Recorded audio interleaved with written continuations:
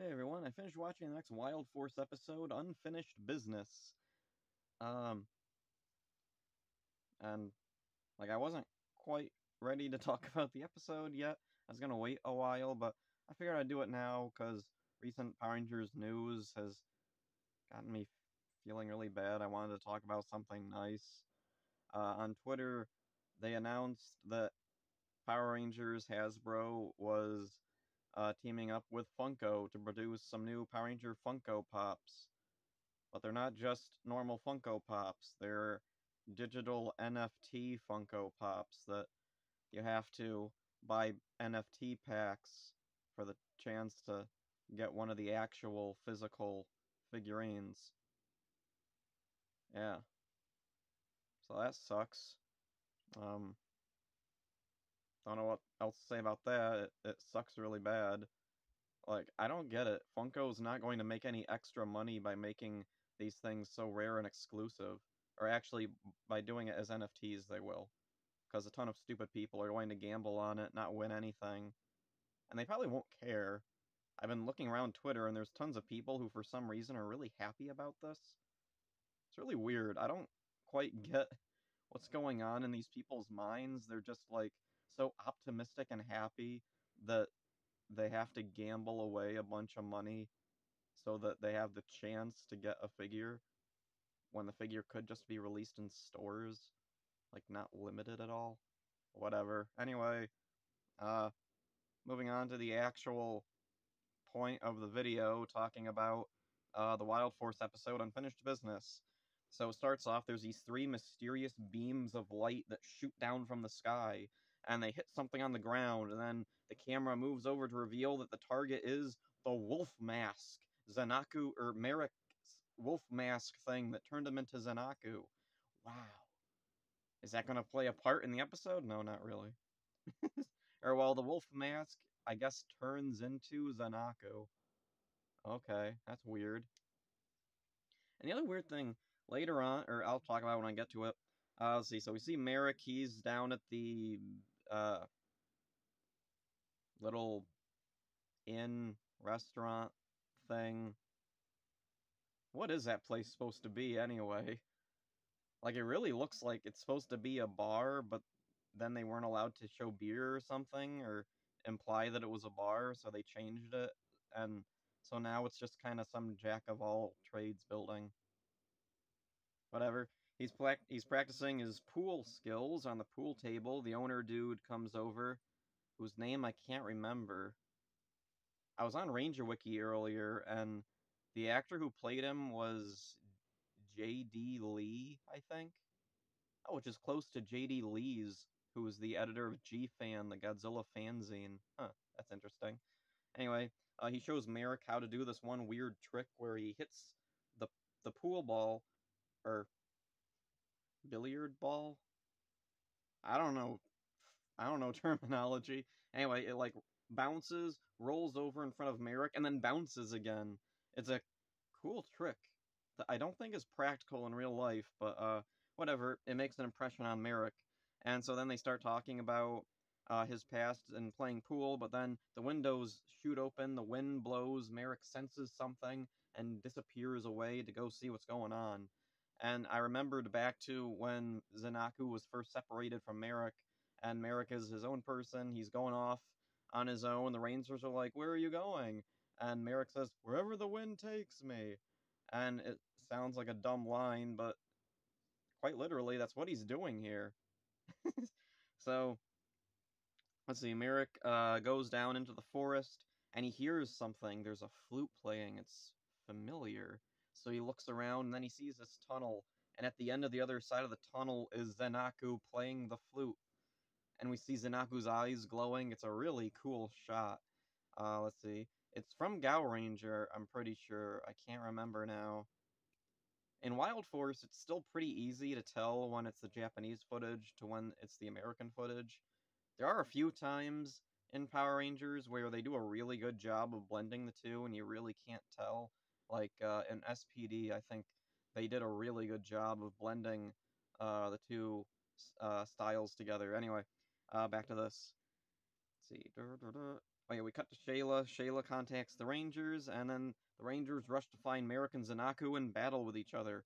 The Rangers have no idea what's going on. Let's see, they go to help Merrick, and then Merrick's like, no, I have to fight him on my own. This is my fight. And so then, let's see, excuse me, Zanaku corners Merrick and explains why he's here. When Merrick destroyed the wolf mask, it freed Zanaku's spirit, and now he's his own. But he wants to rejoin with Merrick because, um, Zanaku says that on his own he's stronger. So why does he want to rejoin with Merrick? Is this like a Namekian fusion thing, like from Dragon Ball, where Piccolo would fuse with one of the other Namekians?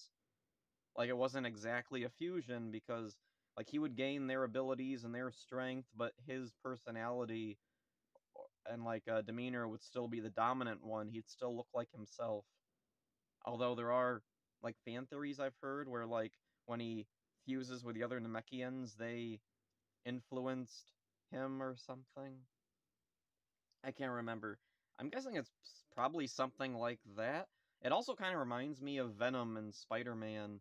Let's see, Venom. Uh, dang, what's the word? I keep wanting to say fused, but that's not quite combined with. I don't know, joined with. Whatever. Venom was ooze that gets on Peter, and at first Peter thinks it's just a suit that he can control with his mind, but then he finds out that it's actually influencing his mind, and it's not just a suit, it's its own being, it's an alien.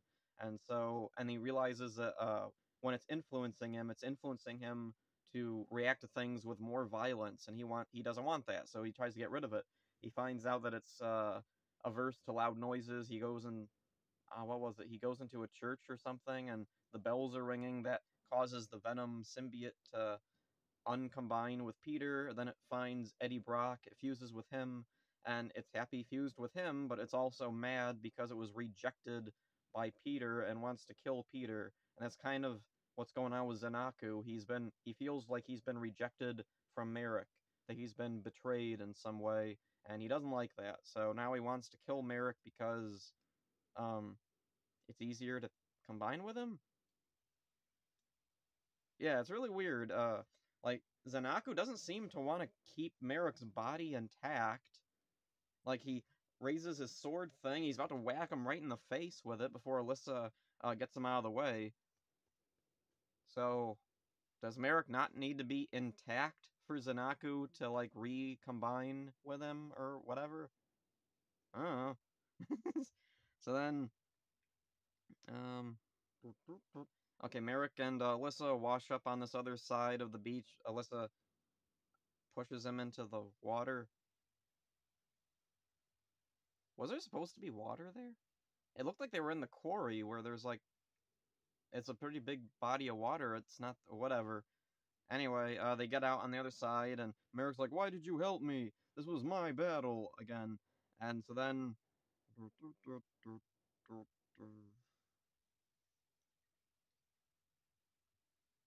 Oh yeah.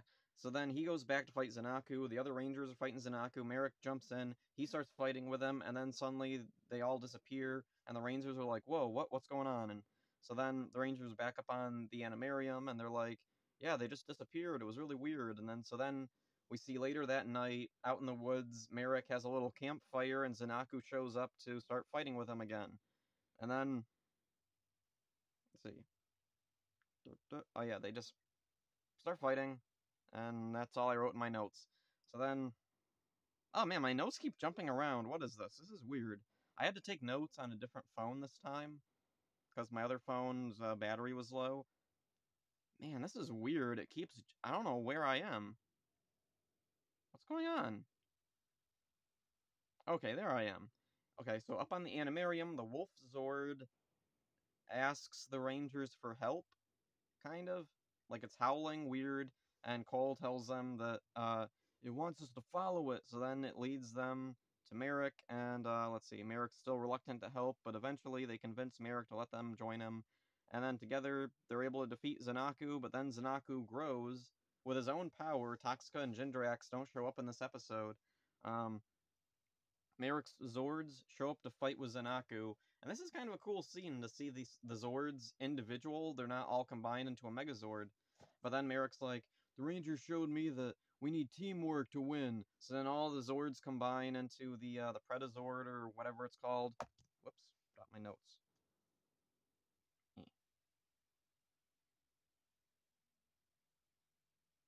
Okay, where am I? Okay, there it is. So then the Rangers call their Megazord. They're fighting with Zanaku. They're losing, but then Merrick remembers that pool move from earlier, so he decides to try that with the Armadillo Zord. And the move works. They break off Zanaku's horn, and then he's defeated for good. Then the Rangers all invite Zanaku to join them for a victory celebration, but then he leaves to finish that pool game from the beginning of the episode, which is a neat little way to wrap things up.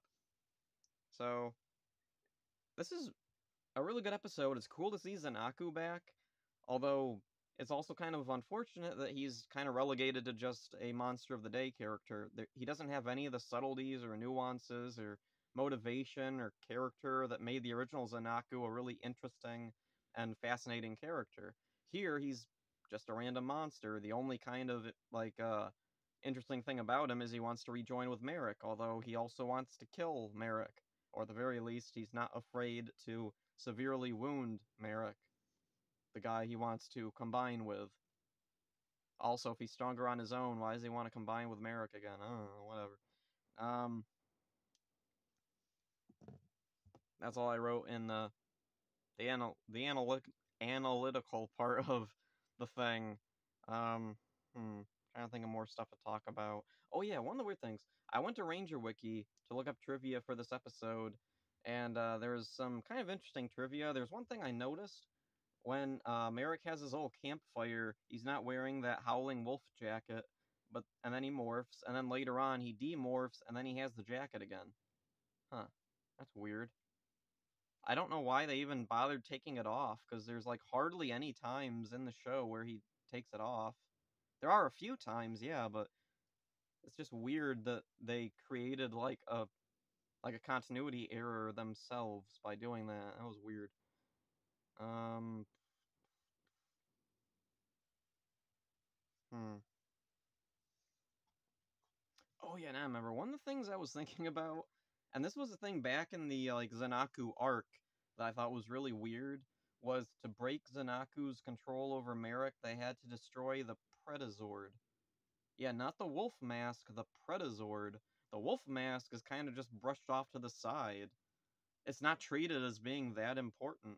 Like even when it's like broken, there's just a quick shot of it and then it floats right by. And then in this episode, they act like the Wolf Mask was the whole key to Zanaku and Merrick being combined instead of, or, well, the Predator. It never made sense to me. And apparently that was a thing in the Japanese version too, in Ranger, that they had to, like, separate the Predazord parts or something. I don't remember. Very weird. I don't know why that was. If that was a thing in the Japanese version, why did they keep it over here? They could have just cut it and made the focus destroy the wolf mask. I don't know. Oh yeah, there's a weird thing on Ranger Wiki where it says that when Merrick fires his like special armadillo pool thing at Zanaku, he says you're finished, but he says it wrong, and on Ranger Wiki it spells it like finished, which I've watched the episode and he says you're finished. I don't know where this finished thing is coming from. Like Merrick has a extremely light lisp, I guess, so maybe you could hear it come out a little different, but I don't know. In context, it sounds like finished.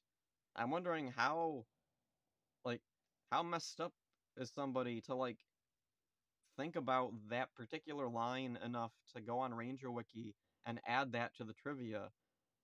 It reminds me of, and I think this is still there, in the Forever Red section on Ranger Wiki, in the trivia, it says that, or maybe it's in errors, I don't know. When TJ says Turbo Lightning Sword, he mispronounces sword as Zord, which I've seen Forever Red lots of times, and, like, kind of It's more like just he's slurring his words together because he's yelling Turbo Lightning Zord. Like, if you're saying sword really fast, it can come out as Zord. But that episode has no Zords in it. So why would he confuse sword with Zord when there's no Zords in that whole episode? It seems like it's a very weird slip to make, and it's just an extremely pedantic thing to bother going onto Ranger Wiki and typing in. Okay, anyway, that's about all I want to talk about with this episode. I can't really think of a whole lot else to say about it. Um, uh, Still bummed about frickin' NFTs, though. That really sucks. Um, uh, okay, see ya.